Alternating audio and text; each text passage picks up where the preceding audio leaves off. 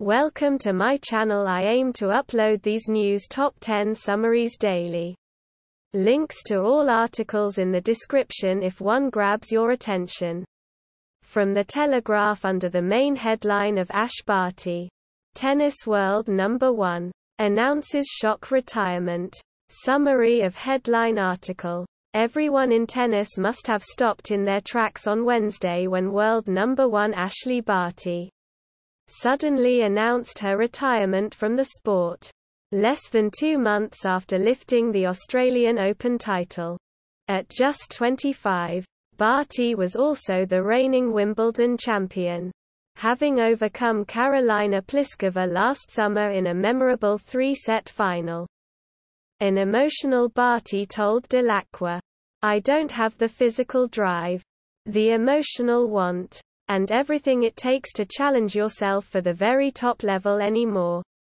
Physically I have nothing more to give." Barty added, "I'll never ever stop loving tennis. But now I think it's important that I get to enjoy the next phase of my life as Ash Barty the person, not Ash Barty the athlete." This shock decision echoed other abrupt and early retirements that have been announced by previous luminaries of women's tennis. From The Guardian under the main headline of Russia-Ukraine war latest news. Humanitarian convoy seized near Mariupol, says Zelenskiy, as fighting continues in besieged city, Lviv. Summary of headline article. What term do you want to search? Search with Google. From MailOnline under the main headline of Jamaica, removing the Queen as head of state. Summary of headline article. Politicians on Jamaica are pushing for the country to become a republic within 2 years, with a referendum being held before the end of 2022.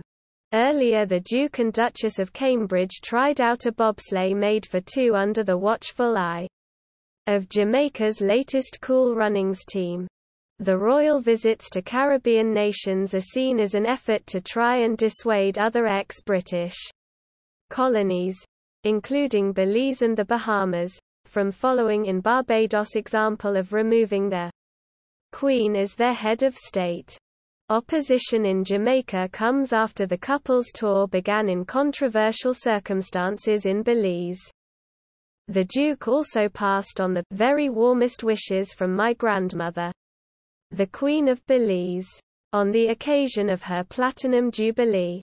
From Metro under the main headline of Putin's top spokesman refuses to rule out using nuclear weapons in Ukraine. Summary of headline article. Dmitry Peskov made the chilling remarks in an interview on CNN. Picture. Getty, Rex, Shutterstock. Vladimir Putin's spokesperson has refused to rule out the use of nuclear weapons in Ukraine in case of an existential threat to Russia. Interviewer Christiane Amanpour pushed him on whether he was convinced or confident that President Putin would not use the nuclear option. pic.twitter.com/uxkunken. Christiane Amanpour. At Amanpour. March 22, 2022. Russia has the largest stockpile of nuclear weapons in the world, and last month Putin ordered his nuclear forces to be put on high alert.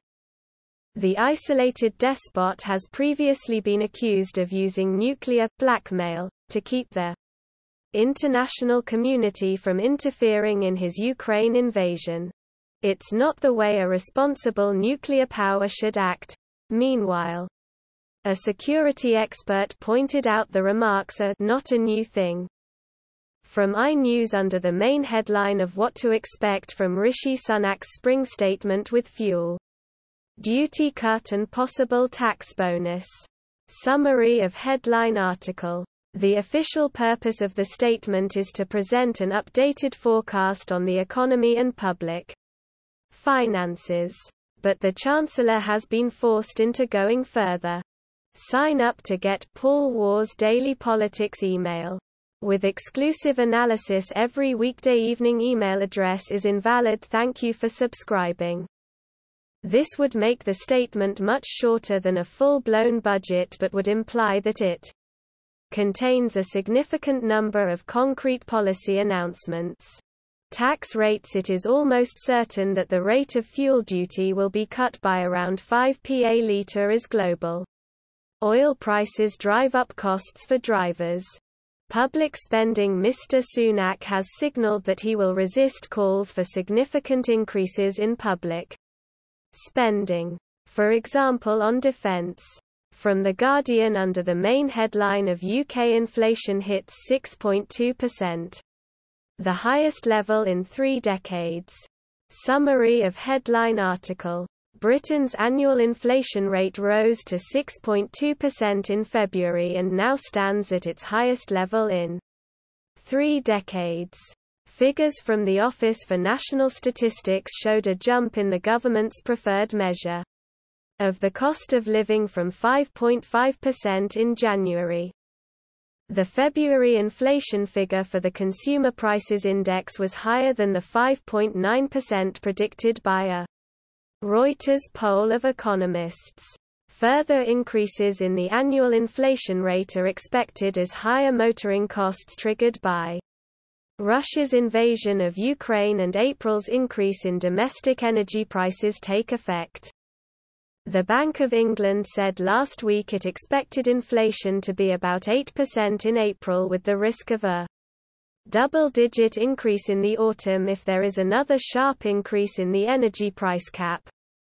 From Sky News. Under the main headline of Tornado hits New Orleans, leaving at least 1 dead and thousands without power. Summary of headline article. A woman has died and thousands of homes and businesses are without power after a tornado hit New Orleans overnight. Among the worst hit areas were the lower Ninth Ward and parts of St. Bernard Parish, where the fatality occurred. Some 17,000 properties were without power in Louisiana, almost 26,000 in Texas, and more than 11,000 in Mississippi. According to website poweroutage.us, New Orleans resident Reggie Ford told the Associated Press, "I see down power lines. A church is completely destroyed. 3 businesses are completely destroyed." Guy McGuinness, president of St. Bernard Parish, told WWL-TV that the parish had seen widespread damage overnight. From BBC. Under the main headline of P&O Ferries offers £100,000 to some sacked staff. Summary of headline article. P&O Ferries had until Tuesday at 1700 to respond to the letter from Mr. Kwarteng, in which he said that P&O Ferries appears to have failed to follow the correct process for making large-scale redundancies by not consulting with unions and notifying the government in time. From The Independent. Under the main headline of Toddler killed at home by new dog pictured as family pays tribute. Summary of headline article. The family of a much-loved, 17-month-old girl who died after being mauled by their new dog have paid tribute as she is pictured for the first time. Bella Ray Birch died in hospital from her injuries following the attack at her home in the Blackbrick area of St Helens, Merseyside, on Monday. In a statement, her family said she would never be forgotten as they asked for the space to grieve. The family of 17-month-old Bella Ray Birch said she will be sadly missed but never forgotten. Family handout, Merseyside Police. One resident said, "We pulled up from school and heard screaming. At this stage, we understand the family dog they bought just a week earlier has attacked Bella Ray inside the family home." From The Guardian. Under the main headline of the COVID pandemic 2 years on, where we are now in the UK, in numbers.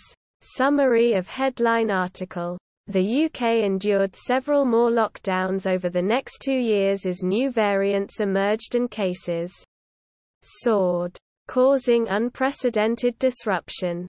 In Scotland, The number of COVID patients in hospitals has reached its highest ever level. An estimated 1.5 million people living in private households, or just over 2% of the population, were experiencing self-reported long COVID. According to the Office for National Statistics, a separate survey on social attitudes to the pandemic revealed that some disabled people remain concerned about the future. Hospitalizations. The number of COVID-19 patients in UK hospitals has been rising throughout March, and stood at 13,876 as of the 18th of March, according to the 7-day average figure. Many thanks for watching. Please don't forget to subscribe and click the bell to get your daily notifications. Have a great day. Thank you for your support. Goodbye.